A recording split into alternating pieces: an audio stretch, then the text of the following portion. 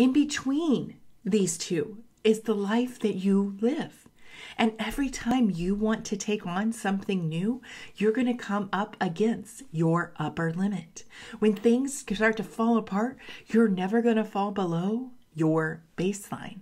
This is how it works. This is what is going on. And so this is why when I say things like you have a roadblock, you have something holding you back, seriously, you do. It's your upper limit. And your upper limit is different than somebody else's. You've got to know what your upper limit is because you're going to keep hitting it.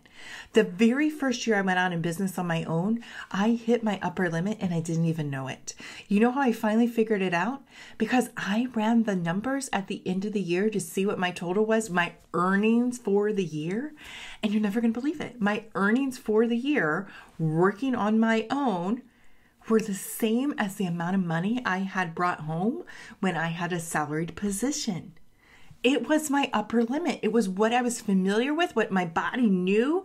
I was comfortable. So without me learning how to intentionally work on raising my limits, I just recreated for myself where my ceiling was, my cap on what I could earn. You can change your upper limit. You can move it so much higher. You can even raise your baseline so you stop allowing yourself to have a minimum that is so low. You can raise what your minimum is that you need to survive and to live on so you can start to flourish in a bigger way.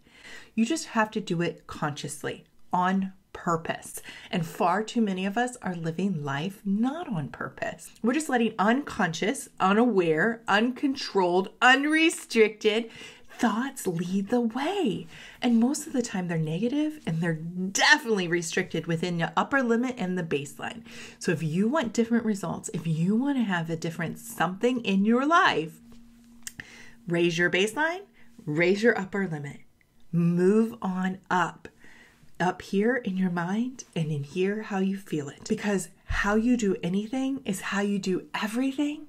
And it's coming from what you believe inside of yourself, what your body is already pre-programmed to know.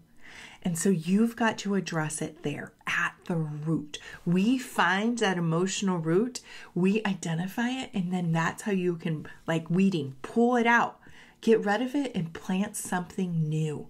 You can create more, but first you have to go in and identify what that emotional trigger is because it's related right here to your baseline or to your upper limit. This is the work we're going to do together during our 4-hour live workshop. This is done with you because I'm not just teaching you how to do this. I am working through it with you and we are unpacking and trying to find and locate that root.